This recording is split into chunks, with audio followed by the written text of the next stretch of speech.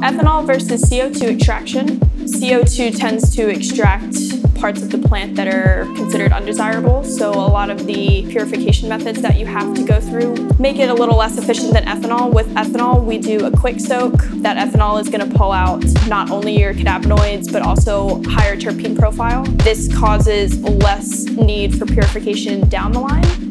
So from ethanol extraction, one of the pros to that is you've got a couple different options as far as how to achieve getting your terpenes. So we can take that and essentially get a full spectrum extract. From there, you can make something like our gold and achieve terpenes that way.